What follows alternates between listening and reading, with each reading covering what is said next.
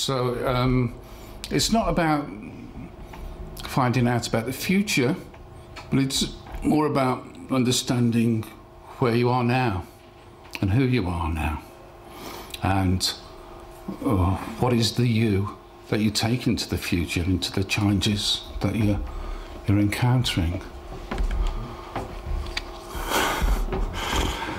There's some other hands that went up, I'm sure.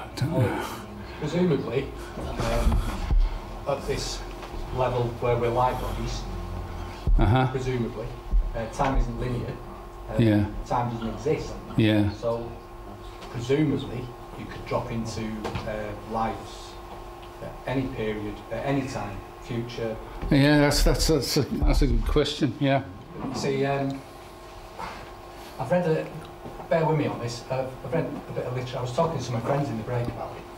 I've read literature in the past, and some of the points we made here about going to the light is a deception, because this isn't what you're describing.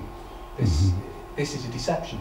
There are demonic forces that want to keep souls on this plane.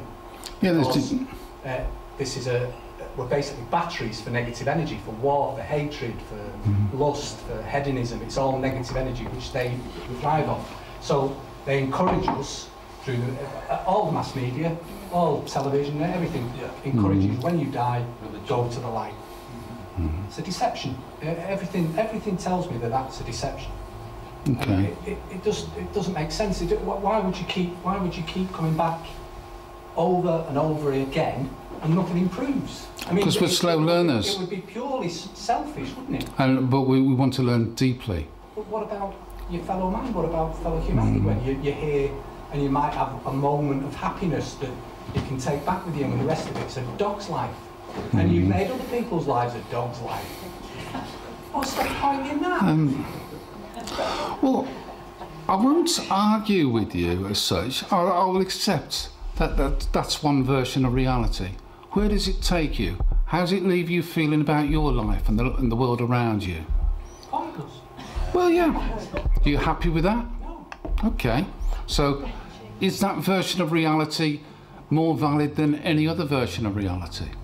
Probably not, but it does seem completely and utterly pointless. And it just seems to me, if with these higher beings, what's the point? It doesn't make any sense at all. Surely the place where our light bodies are is the place to be.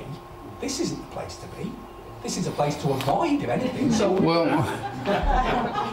all I can say is what I've been talking about this evening is that although this is a tough place to be for many of us, it is still a valuable place to be from the experiences I've had.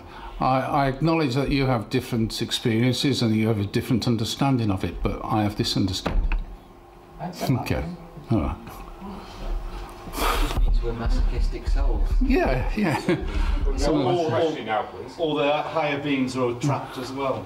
So, well, everyone keeps talking about higher beings. Who are you on about? There are evolved souls. There are souls that have been through this and, been there, done that, bought the T-shirt, and don't feel that they need to anymore. And you can access them sometimes in order to gain insight for yourself. Yeah, but, higher beings, and controlling you, manipulate. No, that's not what I encounter at all. We are subject to the lizard queen,